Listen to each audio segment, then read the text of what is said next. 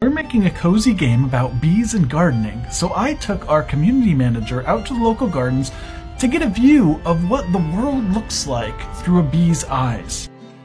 The first thing we need to keep in mind is that bees are very nearsighted, so things are only really clear to them up close. From a distance, everything's just a bit blurry.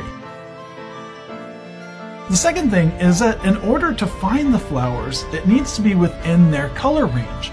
Bees see different colors than we do, including ultraviolet, purples, and greens. This means that reds and yellows are not their favorites and tend to disappear into the background. Now, if you were paying attention, there's one thing I can't reproduce here, and that's that bees see in ultraviolet light. That is a color that we can't even perceive, and I can't replicate. So you just have to imagine that everything that's blue and purple is just a little bit shinier, and that there may be hidden messages or landing strips on some of these flowers. That's all from us. Thanks for coming on this nature walk with me, and if you want to see more of our excursions, let us know.